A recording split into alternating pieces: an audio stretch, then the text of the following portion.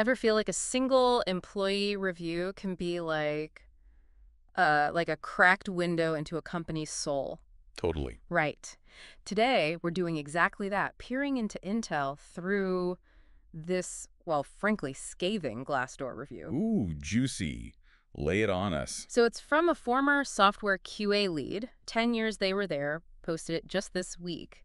And get this, not a single pro listed. Wow. See, that's saying something right there. Even when I've been, less than thrilled at a job, there's usually something.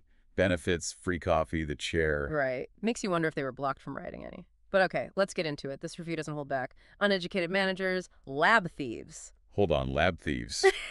Like stealing equipment. That's what it sounds like, and it gets more intense. I'm going to quote here. Alcoholics and druggies, gutter punks, even mentions meth addict homeless people. Okay, whoa. Now we're getting into some interesting character assessments. Definitely need to take that with a grain of salt. Absolutely. But even with the extreme language, gotta ask, what kind of environment breeds these perceptions? Exactly. Could be a few things. We're talking software QA. You need competent managers who understand the tech. Otherwise, you get unrealistic expectations, missed deadlines, whole thing goes south. This person might be speaking from some serious frustration there. It makes you think, right? What happens when the people ensuring quality are at odds with the people calling the shots?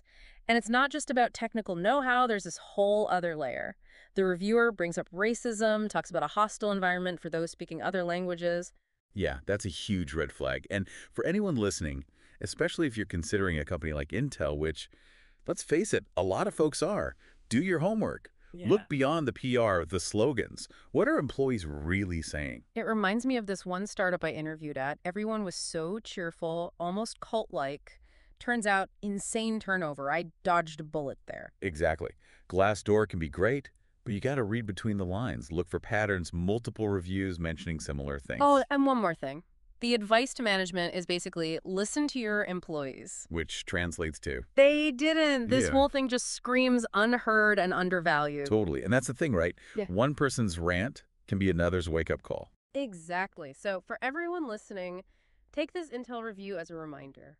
Do your research, trust your gut, and don't be afraid to ask the tough questions.